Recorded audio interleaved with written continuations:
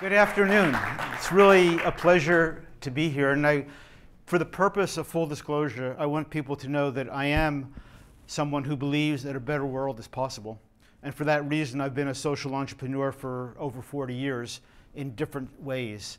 And I've been working for the last 6-7 years on Cuba because I saw something in Cuba that I thought was important for all of us as social entrepreneurs. So many of you are probably aware of the fact that Cuba has a world-renowned medical system. There's lots of professors, great educational system, not bad rum, salsa. You're probably aware, a lot of Americans are aware of the classical cars in Cuba, which, by the way, how many of you have been to Havana or have been to Cuba? Raise your hands. Okay. How many of you want to go to Cuba? Okay, that's pretty typical these days. But the cities are full of these old cars, and I chose this particular one. It's a 1958 Ford Galaxy. Now, why did I choose that one to show you? Because my father had a 1958 Ford Galaxy. I remember driving in it. But more importantly, it was in 1958 that I first heard about the Cuban Revolution. If you can believe it, I was 10 years old, and I was watching TV, and these little kids come on stage, come on TV, with beards, fake beards, and they say, "I'm a Castro freedom fighter, send money." Boy, have times changed, huh? That they could do that on TV back in those days. And this was weird, so I sort of got interested. And basically, we had the opportunity throughout my entire life to watch the Cuban Revolution. And it's been fascinating because Cuba, with a fairly small population, has had a really outsized role in the history of the last 50, 60 years in Cuba. In the world, I should say. So it's been fascinating. I've gotten to see, over time, different stages of Cuban development, the good, the bad, and certainly the ugly parts as well. So, okay, and I'm still having my problems with the slides. Oh, there we go. Okay, so you might ask yourselves, well, does Cuba really matter in the world economy? Small island, relatively impoverished, although very well educated and trained people. And I would argue that there's a couple reasons why Cuba is important. First of all, you can see from the geographic area, the map here, that Cuba is really in a strategic position, and it's been that way historically. So valuable is that the United States continues to retain a piece of property there called Guantanamo. Not a coincidence, I suppose. So that's important. And Cuba's largest economic development project is the building of a super port, which is going to service the expanded Panama Canal and become a transshipment center of all kinds of goods throughout to the United States, to the Caribbean, but also to Europe as well, from the ships that come through from the Pacific. But I would also like to point out to you, and this is really the reason I'm here, that I think Cuba matters for a different reason that sometimes people don't really think about very much. And as I look out in this crowd, I know you're social entrepreneurs. I know you're looking for ways to determine how can we build a different economy, one that's not controlled by the 1% and one that takes into consideration all the problems of global warming and issues that we face. What's interesting, in 2011, basically the Cuban government, came out and said, you know what? Our economic model isn't working anymore. We've got to make really big adjustments if this experiment we've tried for the last 55 years is going to continue. So they embarked on a process of changing their economic model. And let me point out, this is long prior to relations with the United States. So it's something that was sparked kind of indigenously as they needed to. So the point of this whole project that I've been embarking on with a number of colleagues from different countries, particularly in Latin America, is it possible for Cuba to create an economy which takes the best parts of what they've achieved on the social side and helps build a sustainable economy, which has not really worked very well in their case, by looking at what's going on in a capitalist system and what's worthy of taking.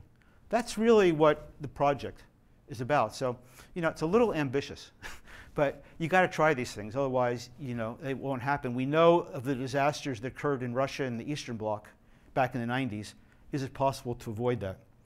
So the fundamental issue here is, can Cuba create an innovative hybrid economy?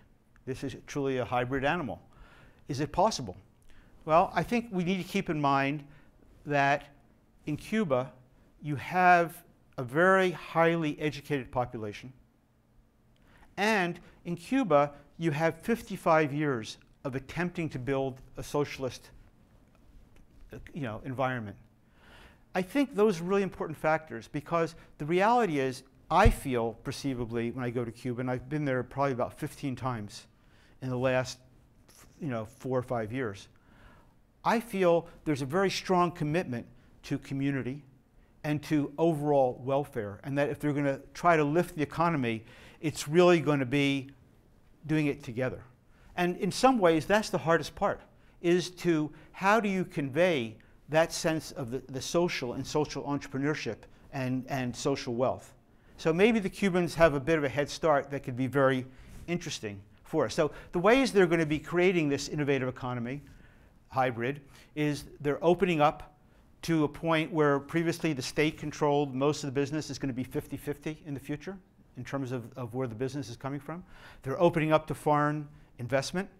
They're opening up new ways of setting up economic structures. So for example, there's been a long history of cooperatives in Cuba, but now they're beginning to unleash non-agricultural cooperatives. So Cuba is on the verge of literally becoming one of the societies in the world with the highest degree of cooperative penetration in the economy, which of course brings along with it social equity, as everyone is participating in this sort of ownership model. There's also a huge number of self-employed people that are setting up small businesses as well, 500,000 at present count. So it's a substantial part of the economy. So who will benefit from all these changes? Well, first and foremost, it will be the children and the future generations of Cuba, if Cuba is capable of leapfrogging the pitfalls of 20th century capitalism and moving into the harbor of 21st century sustainability. That's the issue. But you know what? It really goes beyond Cuban children. It's really children in the United States, children all over.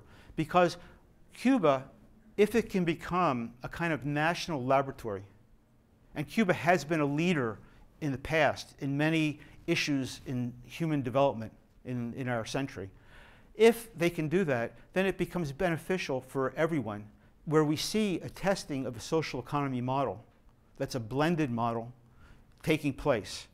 So you may ask, okay, well, what does this mean for US entrepreneurs? Well, it means a couple things. First of all, that there are opportunities there. There are services and goods that are desperately needed by the Cubans. And there will be opportunities for us. However, we shouldn't underestimate the difficulty of doing things. This is just now getting worked out after so many years, and there are barriers. The US embargo is still in effect, and it is a very limiting factor for some of our access to doing business in Cuba. And the Cubans are very stubborn. I mean, they have resisted the United States kind of invasion for 55 years, and it remains to be seen how this will move forward. So as I move on at the end of the presentation, I'll give you a link where you can see a paper that I co-authored on doing business in Cuba, which is geared towards social entrepreneurs and nonprofit entities. So to kind of wrap up, I think we need to look at the question of what does the future hold? Well, I don't know how well you can see it, but I'm wearing a T-shirt that is a T-shirt of Che Guevara who's wearing a T-shirt of Bart Simpson, okay? And that sort of suggests the dilemma we're going to see now, in the sense that what does the future hold? This is a big exchange and a big experiment. So, will the Cuban government hold up its end of the bargain and really open the economy and allow these entrepreneurial forces to move forward? Remains to be seen. Will the United States, overwhelm the economy, the traditional U.S. economy, overwhelm Cuba, and literally Bart Simpson will replace Che Guevara as kind of an icon? Those are big questions. And, I encourage people to go and see things, for yourselves. But I do want to emphasize one thing, which often doesn't get mentioned. Here's my website. If you're interested in checking out the guide that I put up, there's a lot of other interesting articles on Cuba and on social economy that I think you might enjoy reading. But just to sort of close out here, my guess is that the Cubans are very resilient. They have overcome enormous challenges, and they're not going to fall over dead because capitalism is here. They see a lot of the pitfalls, and while they absolutely have to improve their economy and create better lives for their people, that's absolutely essential, or the whole thing will fall apart at some point. They, I think, have the potential of doing it in a way which we will all benefit from and learn from, and I encourage all of you to get involved. So thank you very much.